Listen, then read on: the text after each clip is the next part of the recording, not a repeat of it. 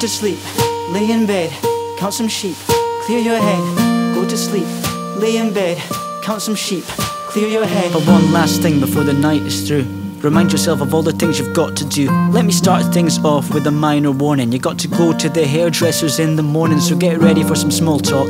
You'll be noticing the nervousness in your walk as soon as you open the door, trying to second guess what kind of conversation's in store. He'll say the weather's not great today and you'll reply sure, and then you'll later regret that you didn't say a bit more. But you're an introverted loser and he knew this before. No doubt he'll mock you with his friends after. No doubt you'll be the root cause and the subject of incessant laughter. Cause in this one horse town, everybody knows everybody and nobody's your buddy. They just want to see you fail. When they're all queuing to ask how you're doing, they don't really care about the life of Ollie Wale. But anyway, it's time to change the subject. You've got to go to the doctors in the afternoon.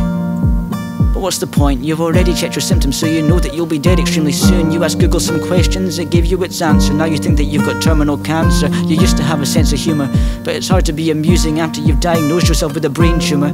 The world is ours, you and your friends all said it, but 3 years later need to give your life a major edit. Cause university's long gone, you live with your parents, you're unemployed and you're claiming for universal credit. Try to ignore the negative voice inside your head. Try to muster the energy to get out of bed. Try to banish the paranoia, you start to wonder if your parents are poisoning you to keep you under the weather, to keep the family together. They know you've got ambitions and you'd leave if you felt any better.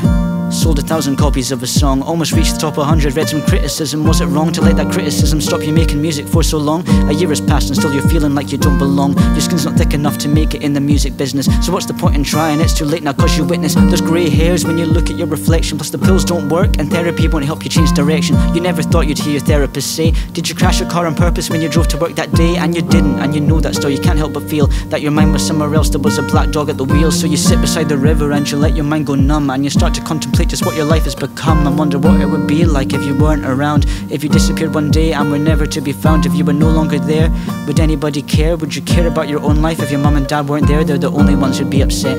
But there's a part of you which thinks it's not the right time to give up on yourself yet. There's a part of you which thinks it's not the right time to give up on yourself yet. Go to sleep, lay in bed, count some sheep, clear your head, forget your worries, dispose of them.